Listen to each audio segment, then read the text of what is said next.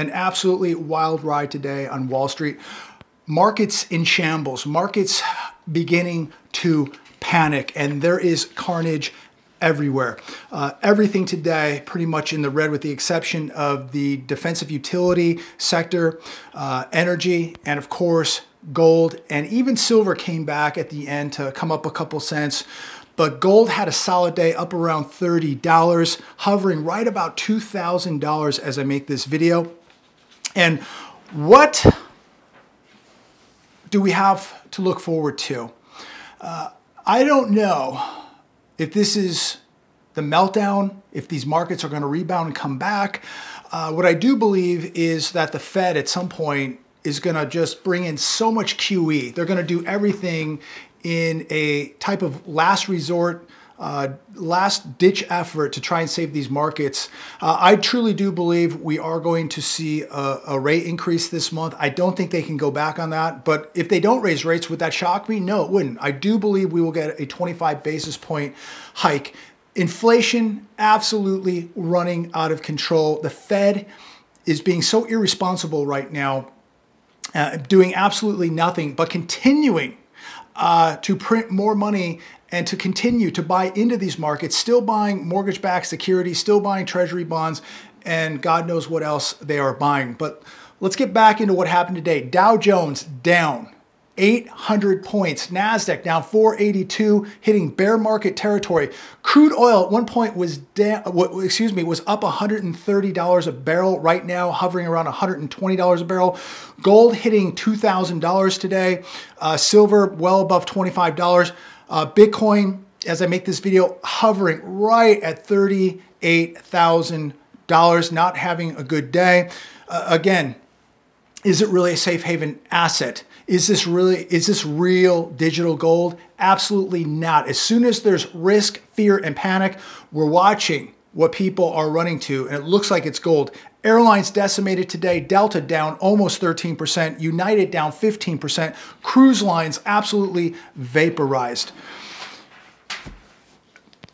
I got a call last night from a good friend of mine in the state of Florida, and I won't mention his name, but he's got some money and he's got it diversified cash in multiple banks across the country. He got a letter yesterday and he called me immediately saying that his account has been deemed dormant and that they're basically going to take his money, seize his money out of his account if there is no activity in the very near future.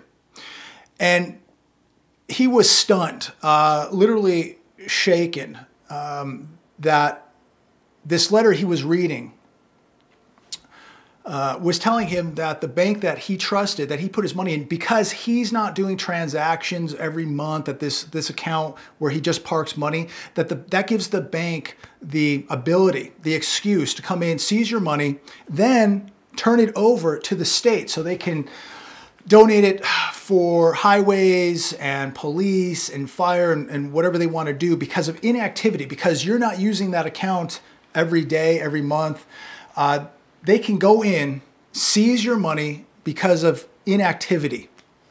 And his bank stated that if there's no activity in 12 months, they can do that. Other banks say 24 months. I looked online, some say 3 years to 5 years. Also, this includes safe deposit boxes. So if you haven't been in for a year at this particular bank, they can seize your safe deposit box. Very, very scary. So make sure that you check the rules and regulations with your bank. Make sure that if your account hasn't been active, maybe you have some type of activity. But again, dormant account, inactivity, can deem you a victim of a bank seizure. So be very, very cautious. Wanted to bring that point up because everything that is happening right now, people have money in the bank and they think it's safe.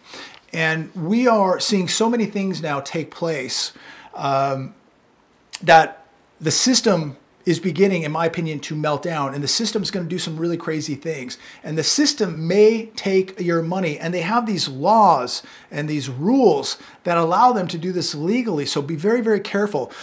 U.S. crude oil briefly tops $130 a barrel, 13-month high. A possible Western ban of Russian oil. How high can oil go, ladies and gentlemen? We are seeing some crazy figures out there now. And to think that oil can't go over $200 a barrel, it can. It can. And this is going to be absolutely catastrophic on the middle class. I was out today, and if you saw the opening of the video, $5.99 for super unleaded. I saw diesel today at $5.89 at one of these cheaper stations, $5.89 at a cheap gas station. So you got a 30-gallon tank on your SUV or your F-250. That is about $180 for a fill up. And these people who drive these vehicles for work, are you filling up once a week, twice a week? I mean, just think, if you're filling up twice a week, that's nearly $400 a week to run a large SUV or pickup truck, diesel or gas.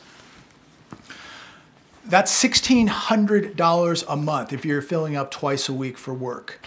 This is really bananas. Really, really bananas.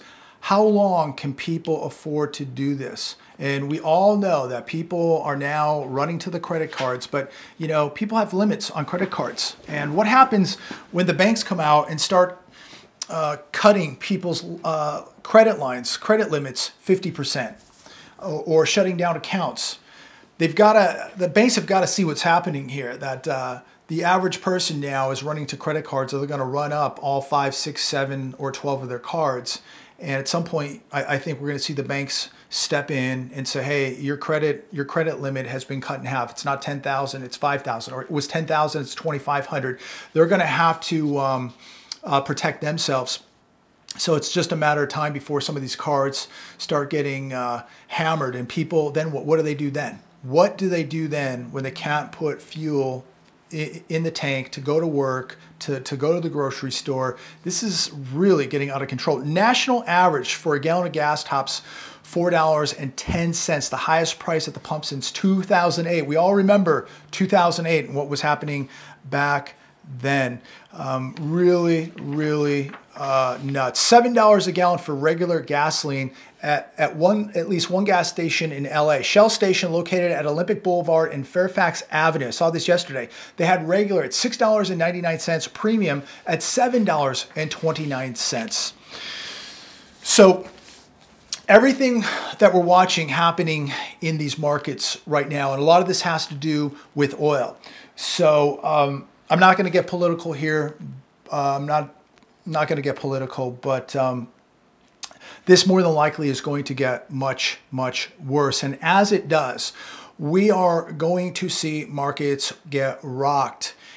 There's no doubt that the Fed is going to have to step in here and print a lot of money and try to turn it around. This will blow up in their faces. This will be really a nuclear bomb on the economy and on these markets, because we're going to continue to lose purchasing power. We're going to watch inflation continue to run out of control, and they can continue to blame everything on what's happening in Eastern Europe, but nobody's taking the blame for what's really happening here. And all this money printing, all this reckless spending, leaving interest rates at 0%, mortgage rates under 3%, $6, $7, $8 trillion of stimulus money pumped into the economy. We just spent over the last year, what, $8 trillion in giving people benefit checks, stimulus checks, extended unemployment, triple P loans. And this is where we're at today, ladies and gentlemen. This is what all the money printing did. Now we have inflation running out of control. And we don't even know what the real number is on inflation. Is it 15%, 16%, 17%, 20%? It is going absolutely bonkers. And it's going to get worse. And their answer will be print more money. Exactly what got us into this situation, what got us into this mess, is their answer to get us out: print more money. And this will be detrimental to the economy and these markets. These markets are in trouble, ladies and gentlemen. I'm not saying that they're melting down right now, but I think we're getting a very, very serious warning of what's to come. Can they bounce back? Yes. On what news? I don't know. Maybe everything in Eastern Europe clears up. And that's fine. It can all clear up, go away. But the bottom line is this. We still have nearly $31 trillion in debt. We have nearly $200 trillion in unfunded liabilities like Medicare, Medicaid, Social Security. We have a major deficit and deficits, municipalities that are broke, pensions that are broke. So no matter what happens over there, we have a real mess right here, and we cannot stop spending. U.S. retirement funds, heavy on stocks, brace for losses. This should concern anyone with a pension, because maybe your pension is invested in Russia right now. Equity holdings are at a 10-year high. Nation's largest pension, that's CalPERS, right here in California, holdings have fallen to $475 billion as of March. That's from $482 billion at the end of January. There is more than $4 trillion in U.S. state and local pension funds. These funds need hundreds of billions of dollars more to cover future promises. If you have a pension fund, if you're paying into one, if you're reliant on a pension, you need to be very, very careful right now, because I believe somewhere down the road, I don't know how far down the road, but a lot of people are going to take a massive haircut with their pensions. And I think a lot of them are going to see 25 and 50% haircuts. And we're going to see pensions absolutely annihilated, gone, vaporized, because of what is about to happen in this economy and in the stock market. The stock market is no doubt beginning to melt down. Yes, they will try to prop it back up. They're going to try and bring it back. But it's a house of cards on quicksand. It is not going to stand for very long before it collapses. And it's going to take down many of these pension funds. These public funds are dependent on the stock market. Public pension funds had a median 61% of their assets in stocks as of December 31st. You know, we talk about diversification. Everybody talks about diversification. And everybody's like, well, you need to have money there, put it in that, put it in that, put it in that. 61% of these pensions are in the stock market. And what happens when the stock market begins to unravel? Over the past 12 years, these pension funds stayed afloat with a booming stock market thanks to the Fed. And now we have a downturn. A Fed that pumped in trillions of dollars into the economy, into the markets, kept interest rates at zero, propped up this massive bubble in real estate. Most of this, all the doing of the Fed. And now the Fed is beginning to lose control. People who think that the Fed has everything in control, that the Fed knows what it's doing, that the Fed isn't going to let the system fail or collapse, I think you're wrong. I think the Fed is in a corner. I think the Fed doesn't know what to do. And I think the Fed is smart enough to understand that this whole thing is coming down. When that happens, nobody knows. But I think we're getting very, very close. Who's going to make up the shortfall with these pensions? Well, it'll be the workers. It'll be government employees. It's going to be you, the taxpayer, because they're going to raise property taxes. They're going to raise sales taxes. They're going to raise every tax possible to try and keep these pensions glued together. It won't be enough. Just think right now, paying $6 plus for a gallon of gas, and they're going to want to raise your taxes to keep the promise of these pensions. These pensions, mathematically, from the beginning, they knew that these pensions could not last. Mathematically, it's impossible to continue to be paying police officers and firefighters over $100,000 a year when they retire at 50 years old. I mean, you're talking about the average retirement for each one of these people: teachers, city workers, people at the water plant, the disposal plant. We're going to be paying everybody $80,000, $90,000, $100,000 a year, and they retire between 50, 60 years old, and they live another 30 years. It's a lot of money. Mathematically, this doesn't add up. It's absolutely impossible.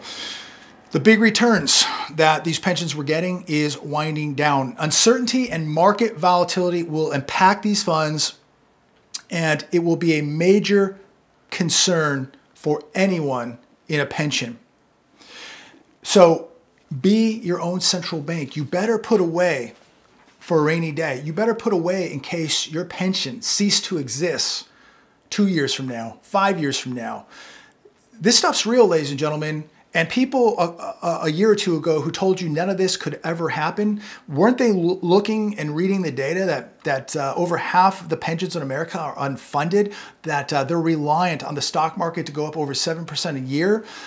They're doubling down gambling at the casino here. That, you know, eventually you can't pay everybody $100,000 a year to retire and they live 25 or 30 years. I mean, we can't give everybody $2 or $3 million for life. This just does not make sense. Kentucky teacher's pension loses $3 million after selling Russian investments. Ask yourself, how many pensions right now are invested in Russia? How many US banks? How many hedge funds? How many institutions right now are invested in Russia? The Kentucky teachers retirement system admitted to losing $3 million due to its selling of the Russian bank SureBank. They sold their funds back in February 23rd, the day before Russia invaded Ukraine. Very, very lucky. Kentucky State Treasurer Allison Ball said that the pension fund still holds some Russian investments. Had the pension waited one more week, shares in the bank, ShareBank, would have lost an additional 90%. So ask yourself, how much of the U.S., how much of the financial institutions here in the U.S. are invested in Russia? WallStreet.com, stocks in Germany, the UK, France, Italy, and Spain plunged below year 2000 levels. Where are all these people today who said this could never happen? The Hedge today, dysfunctional traders concerned Russian CDS credit default swaps won't pay out in the event of default. If Russia defaults, the big US banks who are buying all these corporate bonds over there are going to be bloodied. And why is it that these banks are over there buying up these devastated corporate bonds in Russia? Why are they allowed to do that? I thought we had sanctions. I thought we were, you know, against everything happening over there in Eastern Europe. But apparently, if you're a big bank, you can play both sides. And I have to agree with Senator Elizabeth Warren, and I rarely ever do, but I've got to agree with her here. She said this: giant Wall Street banks like JP Morgan and Goldman Sachs never miss out on an opportunity to get richer, even if it means capitalizing on the Russian invasion and undermining sanctions. I'm not going to get political here. I'm not taking any side, but what she said here is true. And why are they allowed to do this? There will be no sympathy for these institutional investors when they get bloodied and beaten when Russia defaults. If they do, there will be no sympathy for the JP Morgans, for the PIMCOs, for the Goldman Sachs, etc. Market at risk of collapse if war persists. Second largest gold miner, Mark Bristow, CEO of Barrick Gold. I can't tell anybody out there to buy gold. I don't give financial advice, but it had another very, very good day today, and it is doing exactly what it is supposed to do. That is to protect your wealth. And when there is panic, when there is fear, when there is uncertainty, when there is war, gold does what it does. It performs and it holds up as it has done over 5,000 years. I think everybody should have some. I don't know, at these prices now, it is getting very expensive. It's going to cost you around $2,100 now to buy a physical ounce of gold. The minute there's a pullback and I can buy gold for under $2,000 an ounce, I'm back in buying. Right now, I'm going to sit and wait a little bit. If it starts running up higher, I may have to buy a little bit more on the way up. I can't tell anybody what to do. It is very expensive, but it's doing what it's supposed to do. People continue to ask me where I buy from, what I recommend. SD Bullion, I have a link down below. I don't care if you buy it. I don't care if you don't buy it. You can go to the pawn shop. You can go to the jewelry shop. You can go to the coin shop. You can go anywhere online and buy from whoever you feel comfortable with, or don't buy it all. This isn't to get you to buy anything. I buy it. I've never sold an ounce of gold or silver in my life. All I've been doing over the last 17 years has been buying gold and buying silver. And it's for days like this. We're not out of the woods here, ladies and gentlemen. This thing could get a lot worse. And if you're relying on paper, if you're relying on credit cards, if you're relying on the price of your home to continue to go up, if you're relying on this digital gold, Bitcoin, I think you're going to be in big trouble. And I think this is the time you better own real things. This isn't financial advice. Do what you want to do. Buy the effing dip today if you want to. Go ahead. I'm buying real things. I'm putting cash away, even though we know that cash is being eaten alive. And that's why I have gold. That's why I have silver. But I do need cash to make a purchase of acreage. And that is going to be my next investment. It will be buying land, a house in the south, in the southern part of this country. That's next. And I'm going to need cash to do that. And if I wasn't doing that, I'd own a lot more gold right now.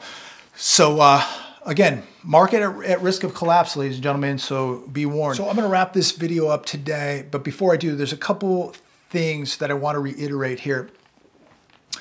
And it's this: it's not just America's enemies that are worried about the US abusing its world reserve currency and its economy. Our friends are also very worried. And as I said the other day, the US put the world on the dollar standard, and it will be the world that takes the dollar off the world standard. And this article on SCHIFF Gold, dollar worries spur central banks to buy gold. Russian central bank bought $4.3 billion of gold between 2019 and 2020. From June 2019 to June 2020, bought $4.3 billion of gold. And central banks around the world have been buying gold at a record pace for the last decade. For the past 10 years, central banks have been on a gold buying spree. In the past, central banks bought gold because of its vital role in the global financial system. Now they are choosing to buy it because they are worried about the dollar.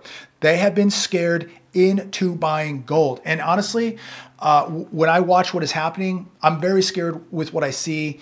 And it will probably force me to pay these prices right now to buy more physical gold, because I'm very worried about what's going to happen to the dollar.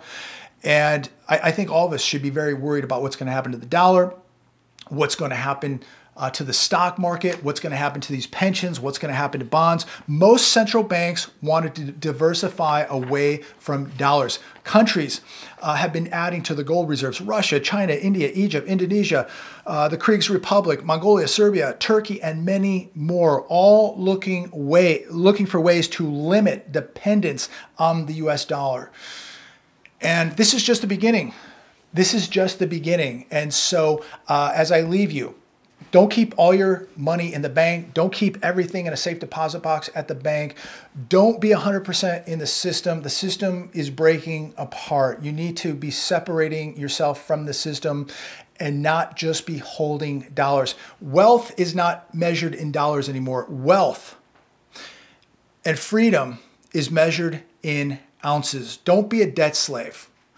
And don't allow the inflation to ravage everything that you have. Be diversified. Own some gold. Own some silver. I especially like gold because it is not as volatile, and because all these countries and your main central banks are all stockpiling gold. What do they know that the average person doesn't? They're not stockpiling Bitcoin or cryptos.